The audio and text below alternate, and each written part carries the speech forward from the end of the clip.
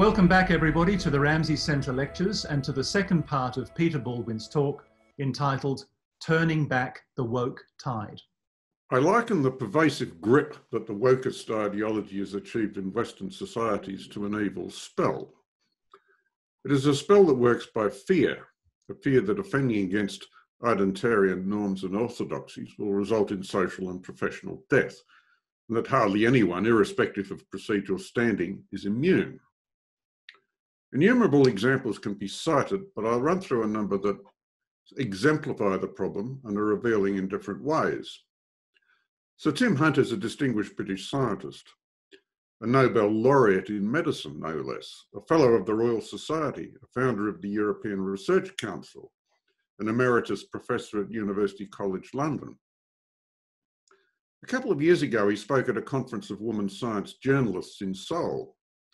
In his address, he made a few feeble jokes about women in the laboratory, the danger of falling in love with them, that they sometimes burst into tears. He then told the audience that they should take no notice of the prejudices of an old codger like him, and that it was very important for young women to go into science, that they had a vital contribution to make. The comments were obviously self-deprecatory and strongly supportive of women in science. However, this set off a Twitter storm based on an incomplete report of what he had said that omitted the final part where he stressed women should go into science. It went viral as he was flying home to London. Shortly after his plane touched down, he was forced to resign from University College London, disowned by the Royal Society and the European Research Council, anathematized in front-page newspaper stories. Nothing could rescue his reputation. He made a grovelling apology. Distinguished scientific colleagues, including Stephen Hawking and some women scientists who had worked with him, rallied to his defence. All to no avail. His distinguished career was effectively ended within 48 hours. Second example, in the aftermath of the 2016 presidential election, the impeccably liberal Columbia University's humanities professor Mark Lilla wrote an article for the New York Times titled "The End of Identity Liberalism," in which he argued that, quote, American liberalism has slipped into a kind of moral panic about racial, gender and sexual identity that has distorted liberalism's messages and prevented it from becoming a unifying force capable of governing. The fixation on diversity in our schools and in the press has produced a generation of liberals and progressives narcissistically unaware of conditions outside their self-defined groups and indifferent to the task of reaching out to Americans in every walk of life, end quote.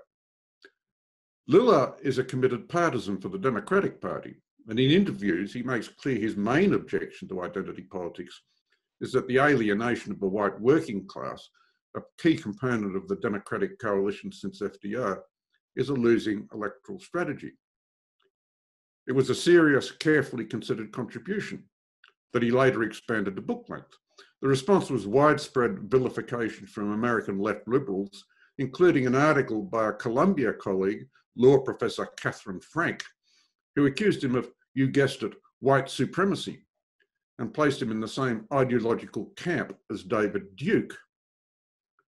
Quote from the article, Duke and Lilla were contributing to the same ideological project, the former cloaked in a KKK hood, the latter in an academic gown, end quote.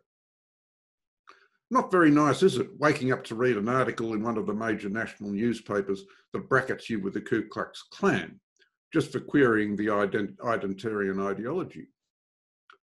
More recently, there's the case of Lawrence Fox, the popular TV actor and star of the crime series Lewis. In January, he was a panellist on the BBC's Question Time programme. The issue of Meghan Markle's departure from Britain came up. Was she a victim of racism? Fox was sceptical, to which the questioner suggested he was speaking as a privileged white male. Fox replied that he was born with white skin and that to deprecate people on this ground was itself racist. Cue shock, horror, outrage, Twitter meltdown. Fox thought things might blow over within a week or so. To the contrary, the denunciations intensified and continue to this day. He was disowned by his own union, Equity, the British Actors Union. He relates how the outrage mob did not confine itself to him, but went after his family members. Offers of acting work dried up, and he now has to consider his future career, all for expressing his view that deprecating white people was racist. And let's not forget what happened to Barry Spur, the first professor of poetry and poetics at Sydney University, a recognised global authority on T.S. Eliot and an extremely popular lecturer. After the leaking to the online rag Matilda of some private emails that he had posted to a handful of people that contained some terms that could be deemed racist, Spur came under ferocious attack by the PC mob. The university acted immediately, denouncing Spur to the media, banning him from setting foot on any university campus, even prohibiting him from clearing out his office. Spur was subjected to a terrible public humiliation. This all happened literally within a couple of days before even the formality of a hearing where he could present his case. This is how the university treated someone with a 40-year association with the university. He was subsequently forced to resign on terms that prohibited him from speaking publicly about the matter. This must surely rate as one of the most disgraceful episodes in the history of Australian higher education. These cases are emblematic of a number of things. The utter intolerance by the woke brigade of the slightest deviation from their orthodoxies, especially on the part of those like Jacinta Price, who depart from identarian scripts pertaining to their own identity, who merit special vilification as Uncle Toms and the like. The demand for swift and peremptory justice for alleged infractions, a demand that all too often those in authority comply with at the first whiff of grape shot, and the enormous force multiplier that social media, Twitter especially, provides to amplify these witch hunts. A particularly sinister aspect that we see all the time is the insistence on guilt by association. Punish first, substantiate the charges later, if at all. Hence in America, any police shooting is automatically deemed a racist murder. Evidence to the contrary must be disregarded, as in the case of the Ferguson shooting, one of the original triggers of the Black Lives Matter movement, that pseudo-scholars of critical race theory and whiteness studies continue to call a racist murder and demand the officer involved be punished accordingly, despite conclusive evidence that it was nothing of the kind. A question often asked is, where are the adults in the room, the people in authority, who should be voices of restraint and moderation? The answer, sadly, is that all too often they are cringing under a table, hoping they can sate the mob by issuing grovelling apologies and throwing a few people under the proverbial bus. As if that wasn't bad enough, things have gotten considerably worse with the radicalisation spiral that followed the George Floyd killing in Minneapolis in May. Since then, notions that a few months ago would have seemed clinically insane, like the demand to defund the police forces, have moved into the mainstream. All over the world, we see people from various backgrounds, including members of police forces, making the supine gesture of submission, of taking a knee. In America, we see inner cities racked by rioting and mob violence that mainstream media insist on characterising as legitimate, essentially peaceful protest. So that is the situation we find ourselves in. We face a global movement to deprecate and undermine Western civilization, destroy free speech and replace it with an unchallengeable ideological orthodoxy enforced by threats of social obloquy, public humiliation and career destruction, and increasingly violent thuggery by masked, black-shirted thugs who have the temerity to style themselves as anti-fascist. So how do we break the spell? The first point to note is that most normal people don't buy this stuff, especially the palpably crazy propositions like defunding the police. Polls across the Western world consistently show majority opposition to tearing down statues, the holding of demonstrations in defiance of COVID precautions, the ridiculous extremities of racial and gender politics and political correctness, and especially the violence. Furthermore, there is reason to believe that there is far more latent opposition to identitarian ideology in the general population than is apparent on the surface. In Britain, a poll by Gallup showed that around 1/3 of the population were afraid to express their real views on contentious issues, not least because of what it might mean for their employment. The flip side is that tireless activism can inflate the apparent support of the wokeists, especially the keyboard warriors of social media. For example, an outfit called Sleeping Giant has been quite successful in intimidating advertisers to boycott certain TV and radio programs in Australia.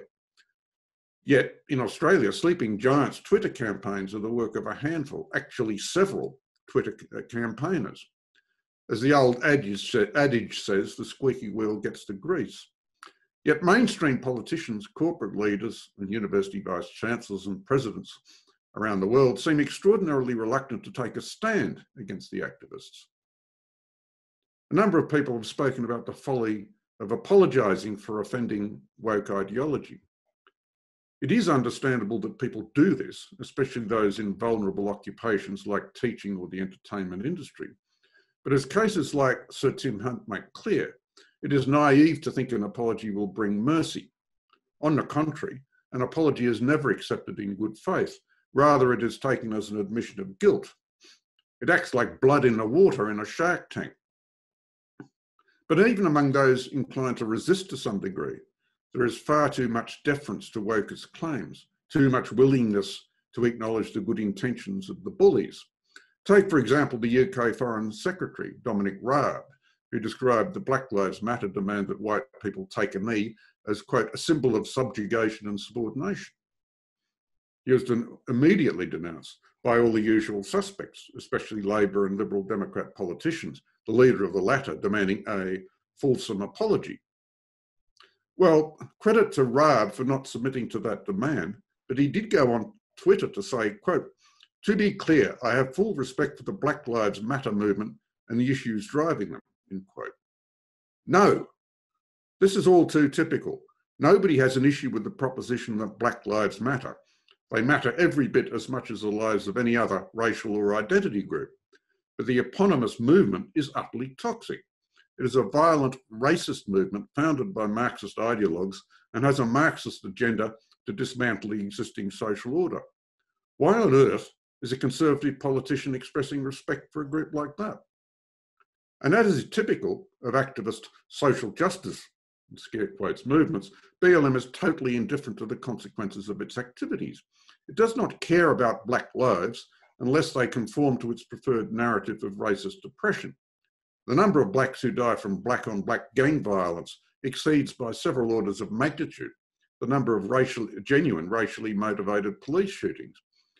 Indeed, there is overwhelming evidence that BLM activities, especially after the Ferguson shooting, have contributed to thousands of excess black deaths, as police are intimidated into stepping back from the proactive measures, policing measures that have been so effective in reducing homicide rates in recent decades. There's been a similar surge in black homicide deaths in major cities since the Floyd incident, including a nearly 200% increase in New York City this July compared to last year. BLM could not care less about this, nor about the destruction wrought on black neighbourhoods, the businesses shut down or fleeing the area, the urban desolation that their rioting has brought in its wake. Here is my view. The time for tepid, qualified opposition to this ideology is over. It needs to be tackled comprehensively. We should not accept how these people frame issues. We should reject their nomenclature, and we should contest the theories hatched in academia over decades that rationalise their causes. I think we might be encouraged by how this might be received, even by those who see themselves as leftists.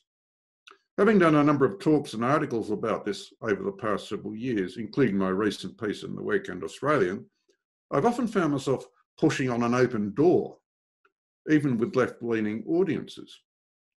Many people sense there is something deeply wrong with this ideology, something profoundly counterintuitive for genuine progressives, even if they are hesitant to express it, and are relieved when somebody spells it out.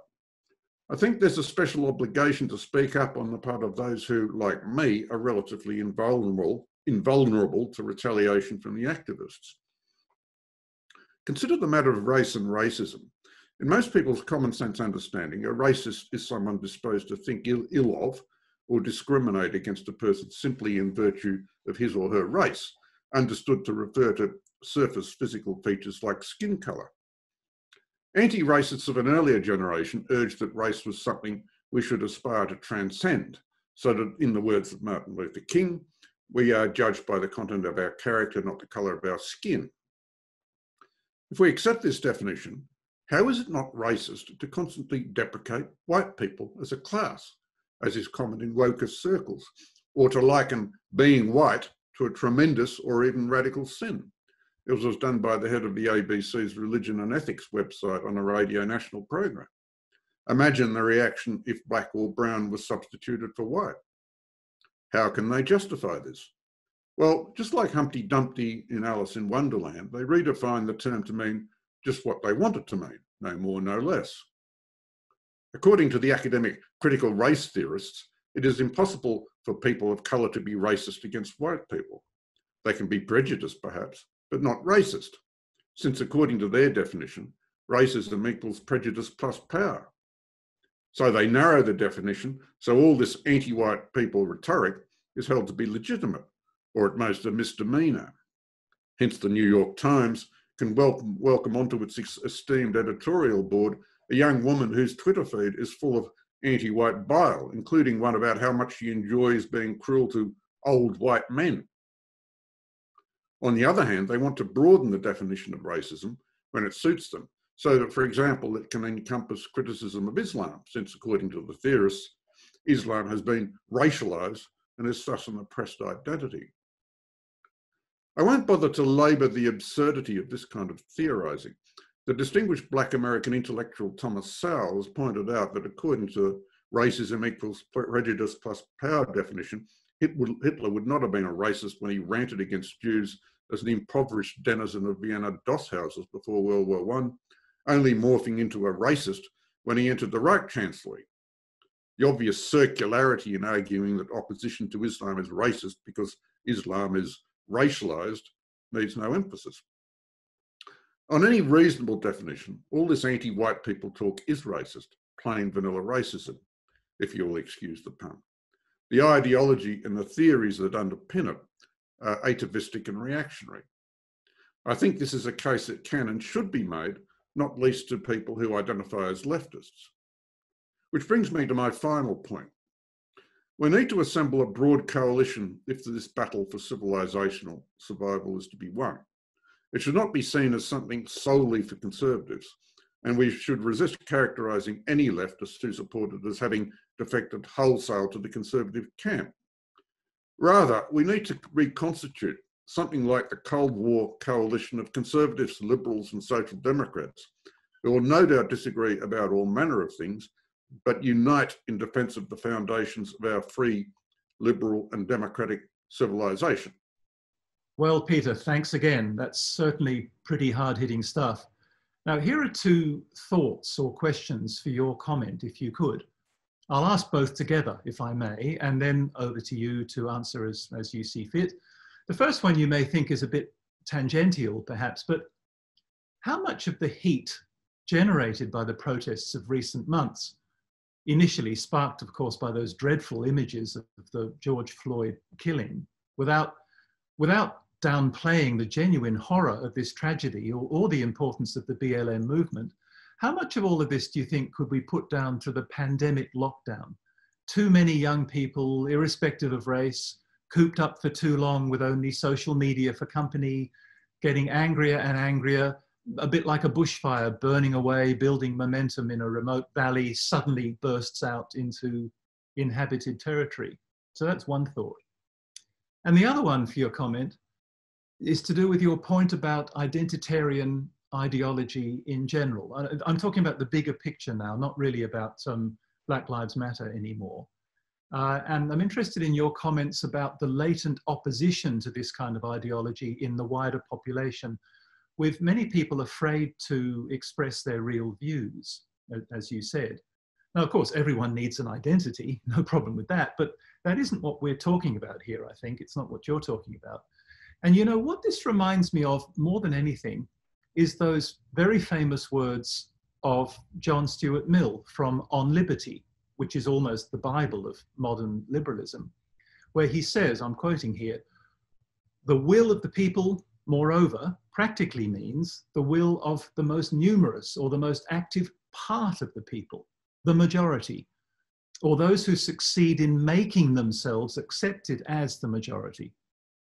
Society can and does execute its own mandates," this is still Mill, "and if it issues wrong mandates instead of right, or any mandates at all in things with which it ought not to meddle, then it practices a social tyranny more formidable than many kinds of political oppression, since though not usually upheld by such extreme penalties, it leaves fewer means of escape and penetrates much more deeply into the details of life and even enslaving the soul itself." Now, of course, this is the famous formulation by Mill of what's called the tyranny of the majority. So I wonder if you'd comment whether you'd agree that what we're witnessing here with the identitarian movement in general, and just to stress again, I'm not talking about BLM specifically, that what we're witnessing here is exactly what Mill warned us about. That is a part of the population, arguably a neo-Marxist part, which has succeeded in making itself accepted as the majority, when it is really just the noisiest part, and trying to silence the voices of the actual majority, which we might call the silent majority. So could you comment on that? It's an interesting question, just what the impact of the lockdowns has been. I haven't seen any research on it, but I suspect, people being confined to their houses with nothing much better to do than marinate in social media might be a contributory factor, but bear in mind that similar upsurges have gone on for a number of years now, although not as widespread and not as persistent. Rather than the lockdowns, I tend to suspect that the great force multiplier in driving the proliferation of these campaigns is more likely to be the increasing use of social media. So that a meme can kind of go viral globally in a matter of hours. And so, something like the global upsurge followed the George Floyd killing, I think it would only be conceivable in an age of social media. But I don't know exactly how much the lockdowns have exacerbated that. I suspect they have to a degree. But on your point about Mill and the way in which a minority can actually successfully achieve a result that they want to achieve, I think the Black Lives Matter movement really highlights that. If we look at black people specifically, what do they think about the police? Do they want to be rid of the police, or do they want to see much less of the police? This, apart from the activists, what's the situation? Well, actually, Gallup did a survey on that, which came out in August this year, and it was rather striking. Of the black people surveyed, 81% wanted the level of police interaction in their communities to be at least as high, and a substantial proportion, around about 20%, wanted to see more of it. If you add those who wanted it kept about the same and those who wanted an increase in police presence, that's 81%, compared to 19% who wanted a diminished police presence.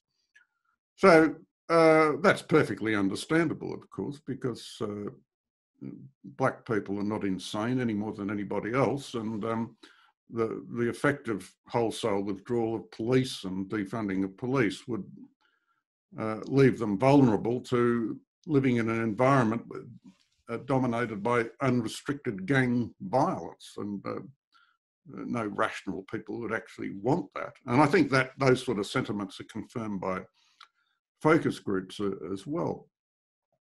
But the problem you have is that the silent majority, if you like, are often very afraid to speak. In the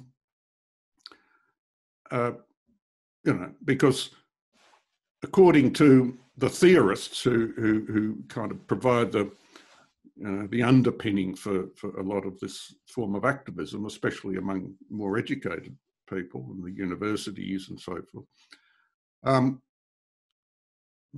black people or members of any oppressed minority are expected to speak with one voice. Ayanna Pressley, who's one of the squad of 4 radical Democrat Party congressional members, she expressed it in a speech I saw, where she said, "We don't want black faces that aren't black voices. We don't want any more brown voices, brown faces that aren't brown voices. You know, everybody's got to speak and stick to the script." And failure to do that typically results in people being denounced as Uncle Toms, or there's a new term creeping into academic discourse called native informers.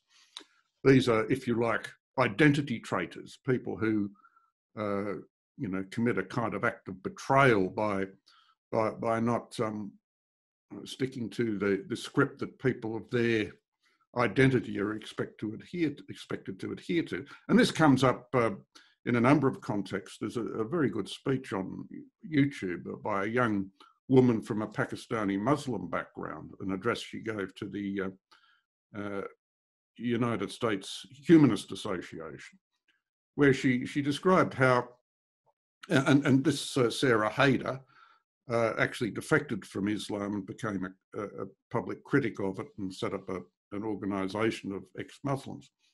And she basically said that she expected to be denounced by Islamists when she did this, but she got equal vilification from her erstwhile colleagues on the liberal left. And she still sees herself as a leftist, but she talked very persuasively about that. So there's to a large degree, there's an enforcement of a kind of discipline about what is sayable, and you really are taking a bit of a risk in some contexts if you depart from what woke ideology says is the appropriate sort of thing for you to be saying. And of course, the ideologists, as a result of what Mark Cuser and Rudi Dutschke called the long march through the institutions, are able to exert a disproportionate influence in a whole range of contexts, including obviously academia and the education system more generally, but increasingly media, politics, the bureaucracy. There's even a report the other day about employees working at the Sandia National Laboratory in America, which is responsible for designing nuclear weapons, being compelled to participate in classes on critical race theory and whiteness theory and so forth. So there's this way of looking at where, according to the theorists, where people who depart are not regarded as authentic voices and can be safely disregarded. So you can have 80% of black people who don't think getting rid of the police is or reducing the police is a particularly good idea, but they're not the voices you hear anything like as loudly. And again, the bottom line is the woke ideologists really don't speak on behalf of or act in the interests of those they claim to champion.